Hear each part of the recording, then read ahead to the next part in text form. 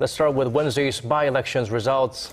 It was two very different stories for Korea's two biggest political parties. The ruling Saenuri Party surprised many by sweeping to victory in 3 of the 4 vacant seats. As you predicted before we started yesterday's newscast. Exactly. Right. The main opposition party surprised itself by failing to win a single race. For more, here's our Park Ji-won.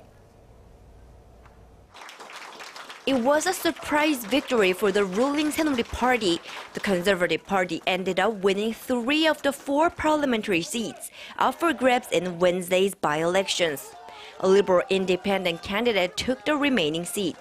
It was a night to forget for the main opposition party, which failed to secure a single victory even in its traditional stronghold districts. Seoul's Gwanak B, a traditional liberal hotbed, was won by the ruling Saenuri Party's Oh Shin hwan with over 43% of the vote. The liberal vote was split with the main opposition New Politics Alliance for Democracy's Chung Tae-ho earning some 34%, while independent Chung Dong-young, who used to be a key man in the main opposition party, finished with more than 20% of the votes. Jungwon District in Seongnam, Gyeonggi-do Province went to the ruling Saenuri Party's Shin Sang-jin in an easy victory. He locked down more than 55% of the votes, while the main opposition's Chung Hwan-seok could only muster 35%. In Incheon's Ganghwa B district, the Saenuri Party candidate An Sang-soo, former Incheon mayor, beat the NPAD's Shin Dong-gun 54% to 42%.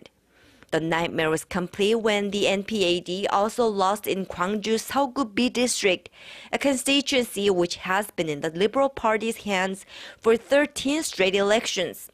Independent Chun Jung-bae, former justice minister during the Roh Moo-hyun administration, took more than 52% of the votes. The final voter turnout stood at 36%. That includes ballots cast during a 2-day early voting period last weekend, and it's slightly higher than the 33% turnout in last July's by-elections. The rise in turnout has been attributed to the extra interest sparked by the recent bribery scandal. The 4 seats were mainly vacated by the dissolution of the pro-North Korea Unified Progressive Party late last year. The newly elected lawmakers will have 1 year in the job until the general elections next April. Park Ji-won, Arirang News.